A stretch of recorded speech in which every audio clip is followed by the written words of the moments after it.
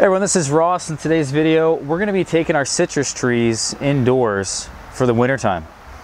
Because we live in such a cold climate here in Pennsylvania, it's quite difficult to grow citrus, but if you can bring them inside and give them the right environment, it's a piece of cake. And I want to give you guys a couple steps today as to some of the things I think you guys should be doing. We're going to talk about feeding them and giving them a horticultural oil, some kind of insecticide, talking about what to expect in the indoor environment, what your indoor environment should really look like. Today's October 19th, and this morning was our first frost warning. So I had actually brought them away from the frost into the sunroom over here where they were protected from that frost. You know, they're evergreen trees. They're very frost sensitive, although maybe a light frost wouldn't do a whole lot of harm to them. You know, some of these can be more frost sensitive than others, but as a general rule, I don't think you really want to let them get hit with any frost. You really want them to be as healthy as possible going into the wintertime, because the wintertime can be a bit tricky, and one of the bigger pitfalls that people struggle with is root rot. Citrus trees have very sensitive roots to too much water. They'll rot very easily. They're also very fibrous roots, so if you're killing a lot of the roots, your tree is going to defoliate. It can also defoliate, by the way, if you're not watering it enough. So it's kind of hard to say, and you really should check the soil and be really paying attention to your citrus trees throughout the wintertime. If you have them in the right condition, and I recommend the right condition is really somewhere warm, like the warmer spots in your house, the sunnier windows that you have, the south-facing, west-facing windows, somewhere where the temperatures are above 70, because if the root zones of these plants are not kept above 70, they really don't do a whole lot in the wintertime. You know, they're subtropical trees, and most subtropical trees require higher root zone temperatures. You know, houseplants are pretty well adapted to that. They can even do pretty decently at like 60 degrees. You know, but let's take our pears and our apples and our stone fruits as an example that I have around the yard. They'll almost grow roots all wintertime because they're well adapted to the colder soil temperatures, and they can still grow when the soil temperatures is like, you know, 50 degrees, 40 degrees. So these citrus trees just won't have the same effect. They won't do anything. They'll kind of sit there in limbo. And if they're sitting there in limbo and not really actively, metabolically doing something, you're going to have issues with potentially having rot. So you really want to make sure that the soil you start out with, this is really key, is very well draining. You almost want to create your own mix, because a lot of the potting mixes that are available are just not well draining enough. Additionally, you really shouldn't put them in large pots. You really should take your time. I got these trees, some of these that I'm going to show you guys. I have one behind me over here, which is actually, I think, been with me for about 4 winters now. And it's been through tons of battles and tons of learning to get this whole process correct. And I can honestly say that one of the bigger lessons is that you don't want to have them in too big of a pot too soon. You know, when you get these trees, a lot of the time, they're going to be in like quart-sized pots or 1-gallon sized pots or 2-gallon sized pots. These are 10-gallon that I have them in, and you don't really want to up them to something that's too wide, you know, that has too much wet soil surrounding them. That's only going to really contribute to that root rot. You know, the pot that I got these guys from, this is a Fukushu kumquat, and I got this from Four Winds Growers. It's a great source, by the way, in California. They'll ship all over the US. I got this pot in a quart-sized pot, which is, I think, about 5 inches wide. And you can actually see the roots, because I have the pot situated in its new pot a bit higher than it was in the prior, just so that it has better drainage this way. And to be honest with you, it's in too big of a pot. You know, this is a 10-gallon size pot. You guys can't really see this all that well, but maybe I'll lift one up for you guys. You know, this is the pot that I'm talking about, and look at the size of this tree. You know, it's this particular one here is covered in limes because it's young and it's precocious that way. But as an example, you know, this is just not something you want to do. You know, you don't want to go from a 5-inch wide pot to a 14-inch wide pot. you're kind of asking for trouble. Personally, if I'm really careful and I watch this and I know that my soil is well draining enough, I'll be all right. But you know, for someone that's new, beginner to this, it's not something you want to do. The next thing we're going to want to do is feed them. And I have a bunch of fertilizer here. I have some slow release fertilizer that I like to use. It really, you can use anything. I think Osmocote's pretty good. I think a liquid fertilizer is probably the best. But if I put on enough of this slow release here, I'm not going to have to really worry about feeding them all wintertime. This will feed them when I water. You know, this automatically does it for me. And I think a large amount of fertilizer is probably recommended. You know, I'm giving them 3 handfuls of this. You know, this is a lot. This is probably, if I had a guess, for a 10-gallon size tree, I'm going to give it about a cup of fertilizer. And it's different depending on the fertilizer that you guys have. This is an NPK of 18-5-12. This will also give it some nice micronutrients.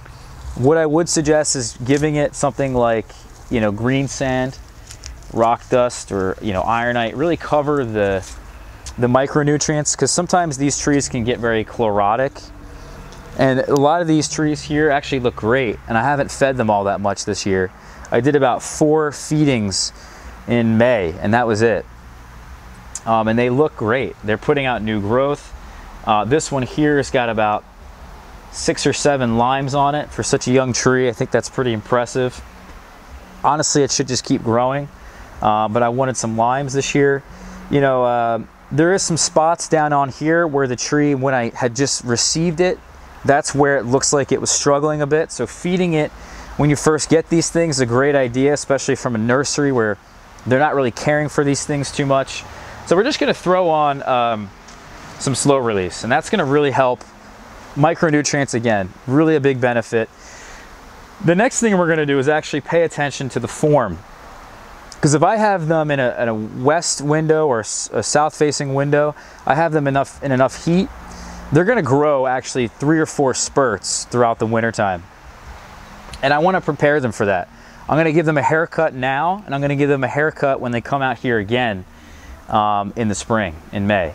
So what I'm looking at in this particular tree here is it's putting out new growth on this particular branch right here. I don't want to sort of mess with the new growth. This branch is really well branched, and that's kind of what I want. I want to have a lot of branches going on here. So what I want to do is really take off the tips of some of these branches. I sort of like the length of this.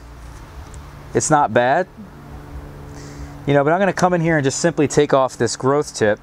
And what that's going to do is encourage on the next flushes of growth for this to really branch out well. You know, you don't want your citrus trees too lanky. You don't want really long arms. You want to have shorter arms and more branching, a denser canopy. And they're going to be really easy. It's going to be easier for them to hold a lot of fruit that way. So I'm just coming in here, kind of just taking off these growth tips. I mean, that was really only 2 buds I took off, 2 leaves. And that's sort of it. I think I'm going to leave it right at that, because this tree's pretty well. Actually, there's a branch down here that's kind of getting away from itself. So maybe I'll come back a little bit harder with this branch. Watch the thorns, guys, on some of these. They can be pretty bad. Wear gloves. If I come over here, this is a really good example. Maybe I'll move you guys because I'm not sure if you can see this all that well.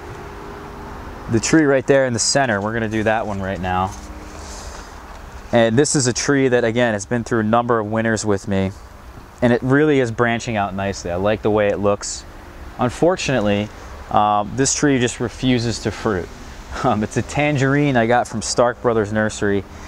Really don't recommend this variety. In fact, what I was aiming to do in the beginning of the spring, because it didn't flower, was to actually graft onto it. I was going to graft some kumquats. We'll talk about varieties in a minute. But I really value the kumquat for a number of reasons, as well as the more sour citrus. It's a lot easier to grow sour citrus here in this climate. So what I'm going to do is, again, I've actually done this, believe it or not. I did this maybe about a month ago.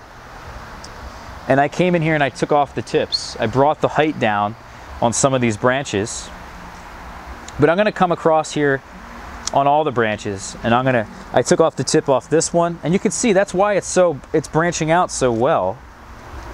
Just taking off the tips. This is removing that apical dominance, that auxin at the top of the plant. I took off the tip off that one. We're gonna take the tip off of here. This one's missing the tip. So I'm just really trying to think ahead for these trees in the wintertime, and I'm really expecting,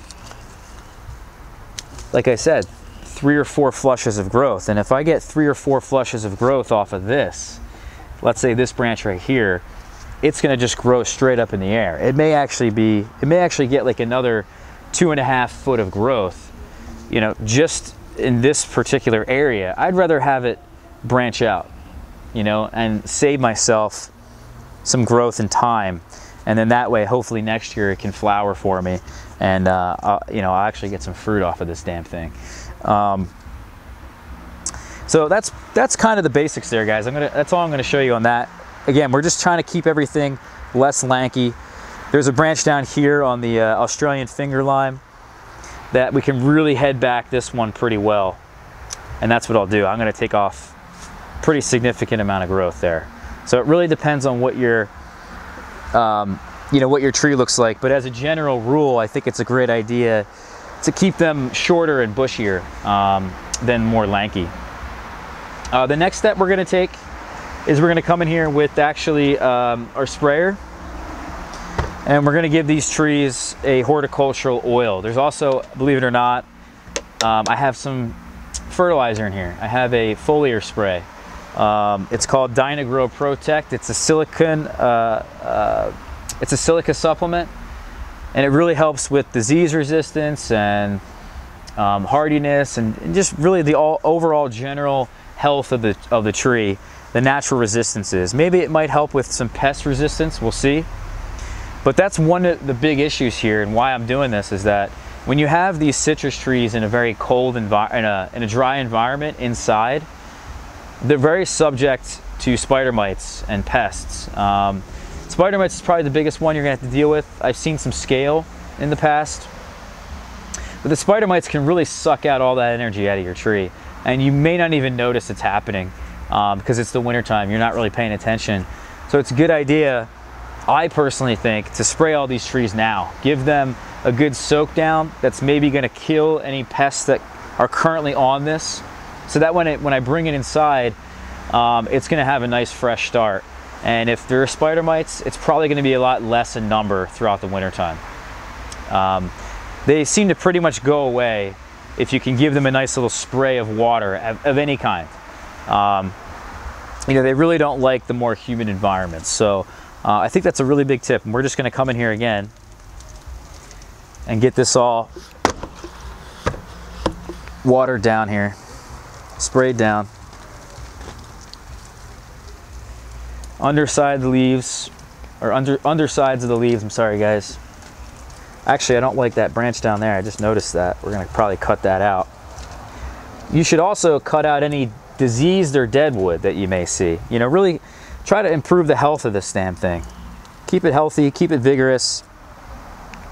You know, if I'm looking at this a little bit closer here, and I'll do this when I stop the video, there's maybe a branch right in here that I don't really like.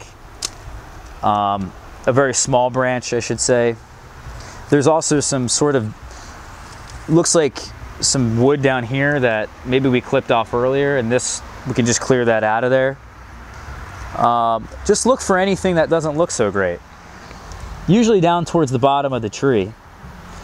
And something I didn't mention, I totally forgot, is that we need to get all the weeds out of here. You can't really see this, but there's a lot of weeds in this pot. This is definitely not something you want. You don't want weeds competing with your fruit trees and pots. They already have limited nutrients as it is. So I'm just gonna clear all this out of here. And then the last thing I wanna talk to you guys about is the varieties. And if you're growing citrus in cooler climates without the help of a greenhouse, you kind of really want to limit yourself to sour citrus. You know, it's a bit more difficult. It's not like it's not possible, but for something like a tangerine that's more along the lines of like a Satsuma mandarin, is kind of what I'm expecting this to be, is that you basically want to really give it the right attention, the right environment for it to really sweeten up. Otherwise it's not. And you're gonna have issues with this. So I think it's best, in my mind, to just stick with, you know, sour citrus, like the Australian finger lime I have behind me here, which is quite young. I have a lime tree here. Lemon trees are great. And then this is a kumquat. And the kumquat I find to be very interesting because it's really like, it's a very tasty fruit. You have to eat the skin with it, not just the pulp. But it's like the first fruit of my year if I do everything right. This will actually fruit for me in the beginning of May, maybe the end of April. Whereas I have no other fruit at that time in the yard. I have strawberries, which will fruit for me at the end of May. So this is pretty much beating everything as a really nice, healthy piece of fruit. When everybody's craving homegrown fruit, this is like the first of the year. I think for that, it's really hard to beat.